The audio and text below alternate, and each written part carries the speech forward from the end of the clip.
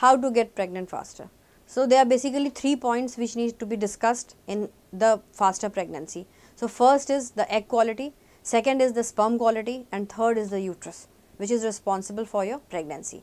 So today we are going to talk about the egg quality. So how to improve your egg quality? It's a big question and it comes to many people's mind, and people who are already like on the other side of the age barrier, they come to us that ma'am, please let us go towards the younger side. But that is not possible. It is not a miracle. You have to work on it. Every female who is working on it, they are able to retain their egg quality till a much older age. So first and foremost, let us talk about some diseases which lead to deteriorating of egg quality. The first biggest killer for the egg quality is the PCOD, polycystic ovarian disease. You all must have heard a lot about it, and I have already talked about it in a video. You can see that video on my channels and see to it that how you can curb it or how you can control PCOD. Secondly is endometriosis. Endometriosis also results in a lot of bad egg quality, and many patients who have got endometriosis, they land up with us using donor eggs, and if we go with their own eggs also, then we have only hardly 2 or 3 eggs during the IVF cycle. So for that also you can see my video in which I have talked about endometriosis and how to control the endometriosis. Now coming up to lifestyle changes. So there are big do's and don'ts about what you should do and what you shouldn't do. So first coming to what you shouldn't do. Shouldn't do is you should avoid more of junk foods.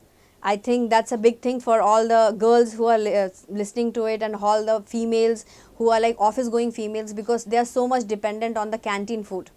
So please avoid that. If still you have to take it, so please don't take all the refined foods that you are having, all the junk foods that you are having, just avoid it, because all the refined thing, the refined carbs that go in your body, they just don't get processed, and that leads you to go towards PCOD and all kind of hormonal disorders, plus it causes a lot of obesity. So please avoid it. Secondly, all the alcohol that you are taking in your system, it's not going to flush out. It's going to be there and it's going to decrease your egg reserve. So alcohol is a big no. Cigarette is a big no for all the females out there. Please stop smoking, because it is very essential if you want to retain your egg quality. These 3-4 things are big no's for all the females. So this is a take home message for all you people.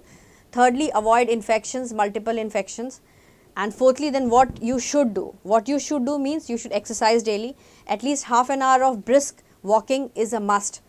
If you can't do it for 7 days, at least you do it for 5 days a week. That is very essential.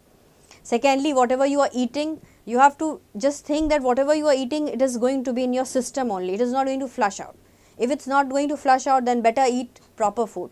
Proper food means you have to eat more of green leafy vegetables, high fiber diet. You go for more broccolis and more spinach and all that things, and go for products that have got more lycopene in it, like you are taking lot of tomatoes, watermelons, all these stuff, they are going to help you in your egg capacity. So if you follow all these tricks, these are very small things that you need to do for the change in your lifestyle, but you please do follow it, and surely it's going to reap results for you, and your AMH levels, that is the levels that show your egg reserve, that are going to be there in your body for long.